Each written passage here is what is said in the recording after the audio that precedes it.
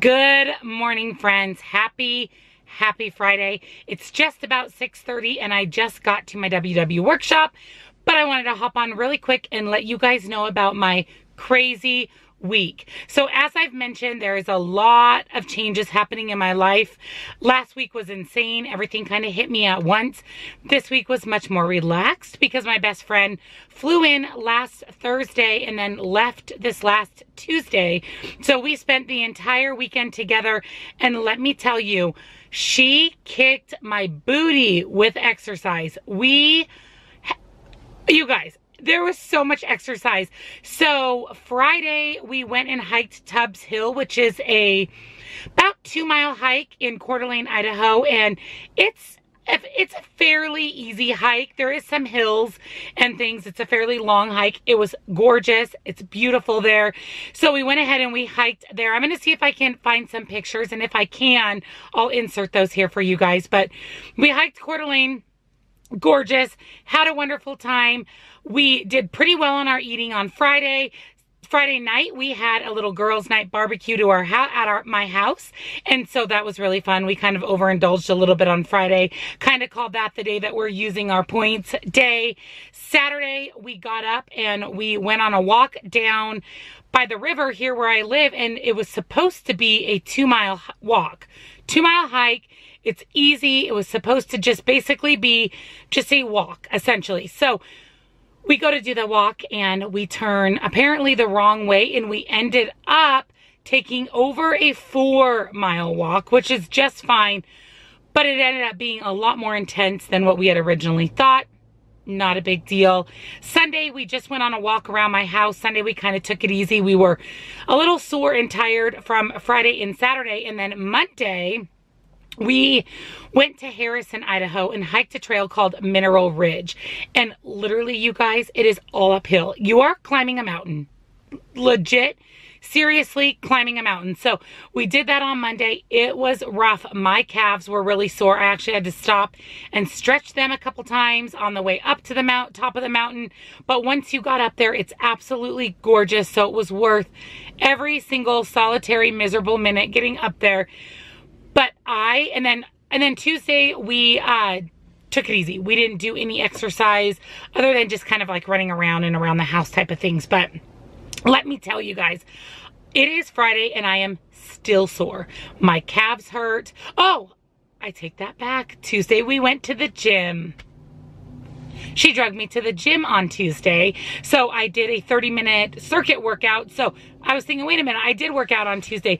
So my arms are sore from lifting weights. My legs are sore from the hike, and then also doing the cardio at the gym. So it's Friday and I'm still sore. So Wednesday and Thursday, I didn't do any exercise. I was trying to make my body a little less sore, hoping to resolve a lot of the retention of water that I'm going to have in my muscles before I weigh in today.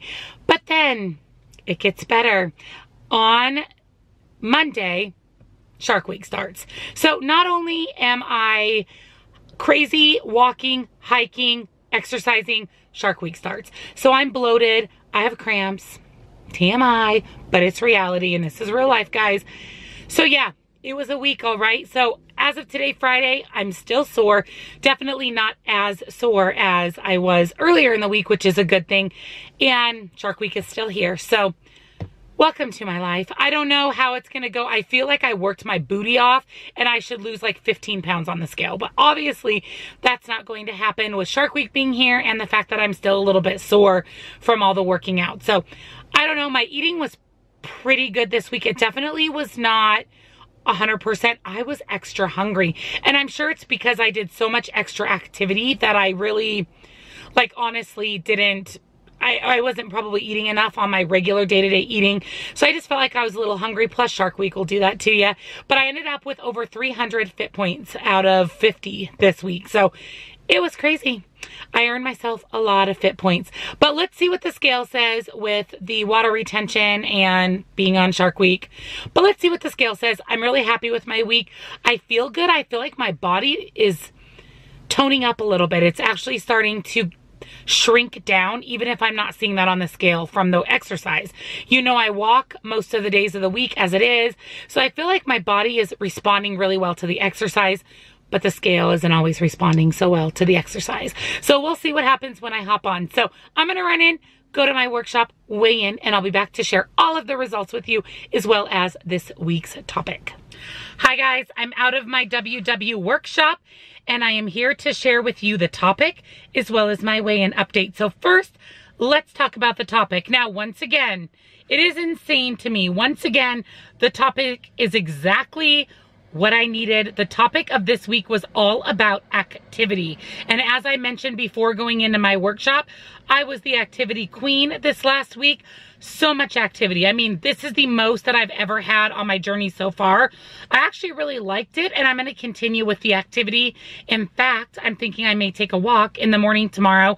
Like I mentioned, I'm still a little bit sore, but I kind of would like to go on a nice walk before I head to the grocery store tomorrow morning. So loving the activity, and I want to share with you some of WW's tips and tricks as far as getting in some activity and maybe some new activity.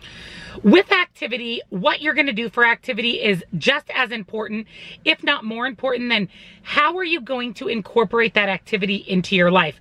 We all lead extremely busy lives, whether we work, we're stay-at-home moms, we have, you know, some sort of schooling that we're going to. We're all really busy. So it's just about incorporating activity into our lives, no matter how busy we are. So WW's first suggestion is choose when you're going to do your activity. Think about your day.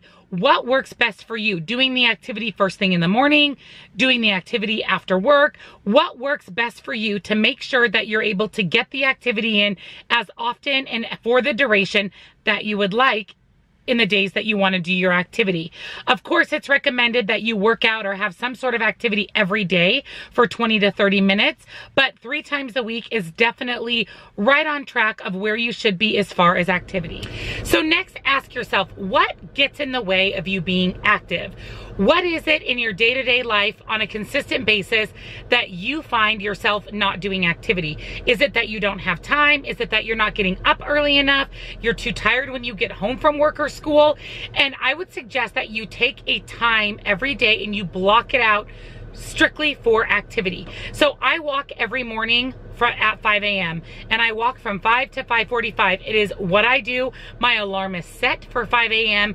During the week, I get up and I walk before I finish continuing it on with my day. So I have a set schedule for walking. And with being busy, that is the only way that you're going to consistently get an activity.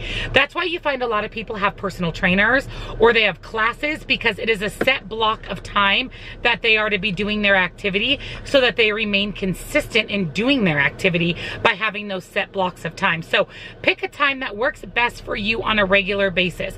Yes, life's gonna get in the way. Things are gonna happen where maybe that block of time doesn't work for one day or a series of days, but it is best to set yourself up for success by just selecting a time during the day that's gonna work best on a regular basis for you to do your activity. Next up is take stock. Really think about what your time frame is for you and what's going to work for you during that time frame. You really need to select when you're going to work out before you decide what you're going to do to work out. So if you know for you the best time to work out for you is in the morning, so say 6 to 7 a.m., that is the time that you're taking stock in, that's what you're committing to, that's the time that you're going to work out, then make a note of that and plan on that so that you can continue to work out every day or the days that you've chosen at that block of time. Now we're gonna move into what we wanna do. What activity is it that you wanna do on a daily, weekly, semi-weekly basis? And lastly, select an activity routine. Now that you've determined the time that works best for you, now it's to determine the what. What are you gonna do for your activity? So you are gonna exercise 4 days a week from 6 to 7 a.m. Monday through Thursday. Those are your days that you've decided works best for your schedule that you can consistently do. Now, what are you going to do? If you are someone that needs accountability, you may want to join a gym and have a personal trainer that you meet with during that block of time. Maybe you want to commit to going to a class for that block of time. Or maybe like me, you just want to set your alarm so you get up and you go on a walk those 4 days a week from 6 to 7 a.m. So do it for a couple of days, evaluate it, see if it works for you. I think the most important thing to do with activity, guys, is make sure that it's something not only that you enjoy, because you're not going to stick with something that you don't like, and also something that is going to work for your schedule. So reevaluate it after a couple days, make sure you're enjoying it and that you feel that it's going to continue to work on a regular basis for you for your schedule. And there you have it. You have a plan for some activity. So definitely this week, my challenge to you is set up some activity. Maybe try something new or changing up your activity a little bit, but really set yourself a schedule for your activity. You'd be surprised by having that. Your mind automatically wants to get up, get out and do that.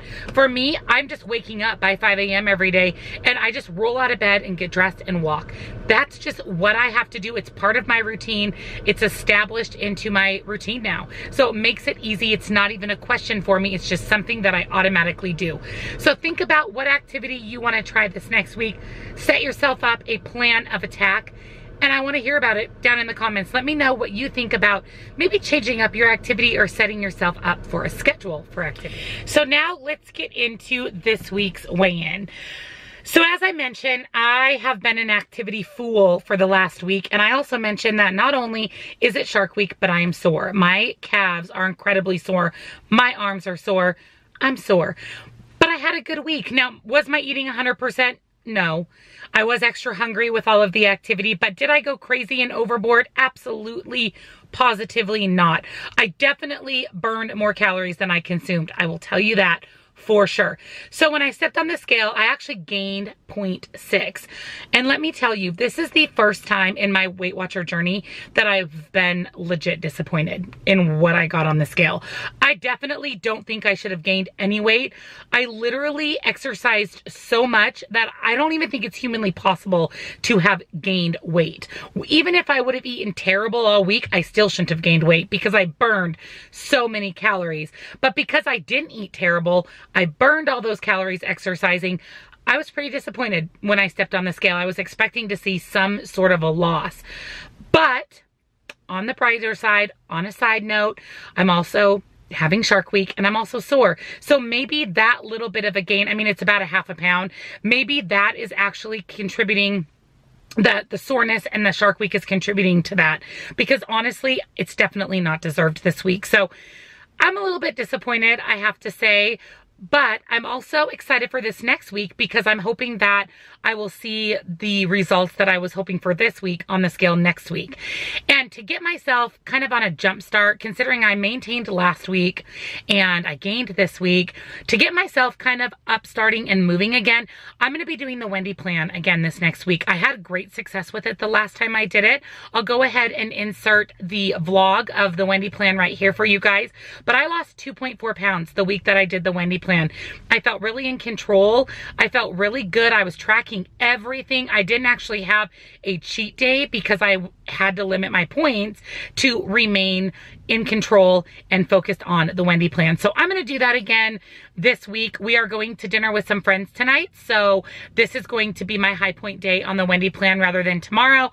I've already tracked my dinner. I looked it up. I'm having 2 slices of pizza. And today I can eat between 50 and 53 points. So this is going to be my high day.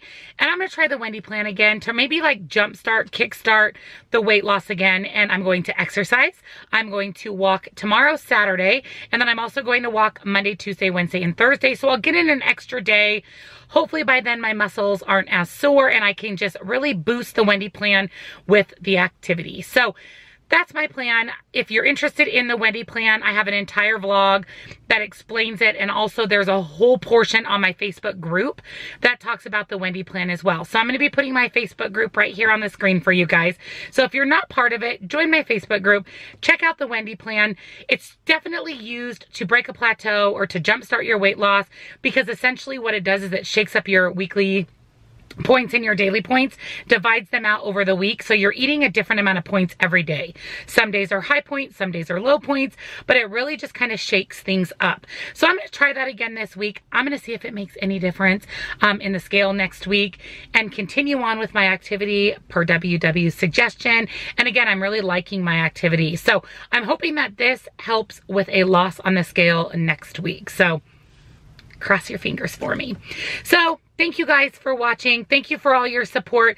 Don't worry, I'm not discouraged. I was just a little frustrated with the little bit of a gain on the scale, but I'm moving on. I'm actually over it. I'm ready. I'm ready for a new week. So if you're new to my channel, I would love it if you would take a minute and subscribe.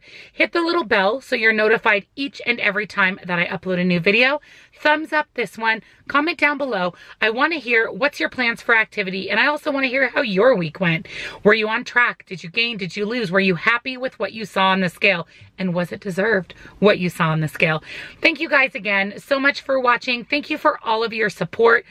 Let's kick this next week's butt and let's have a great loss on the scale. See you guys later. Bye.